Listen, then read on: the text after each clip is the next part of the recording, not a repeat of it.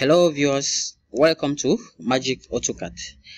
I'm going to show you in very few steps on how to create aluminum roof sheet. So let's get started. So in this case we're going to use the Spline command.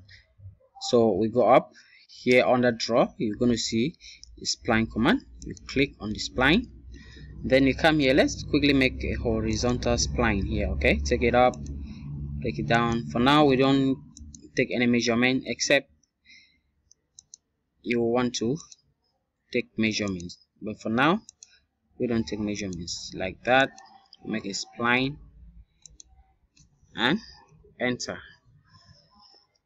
From here let's go to offset, then we type in an offset distance of 0.1, enter,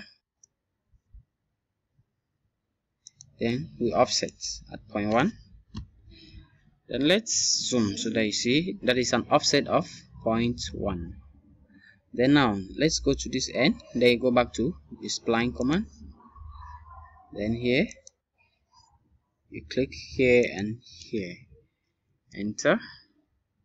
Then let's come to this other end, let's zoom it out, enter to activate. You click here and on this other end, enter. So now we select everything. Let's select the other one, the other end, select everything and give a join, J for join, enter. So now here we are. Now you can go to the home icon to put it to your workspace to isometric view. Very good. And then from here we go to the press pull. Okay, you click on press pull, you come here. We're gonna press pull, it up to, you can give a height to it or just click it at any height.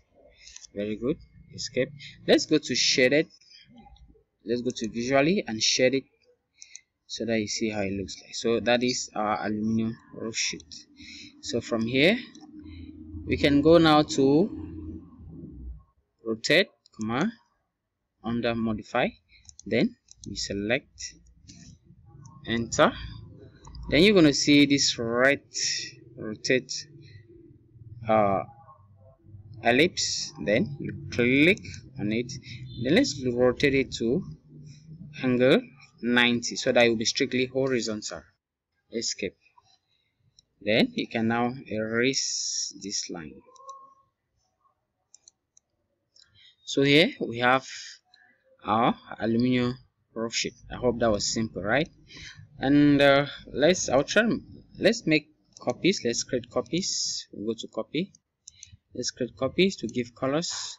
Okay, you can create copies to give colors, like here and here. Okay, so I like us to go to under solid editing, then you're gonna click under here, then let's take color faces. Okay, you click on color faces, then let's select this color, this sheet, enter. Then let's give it a green color.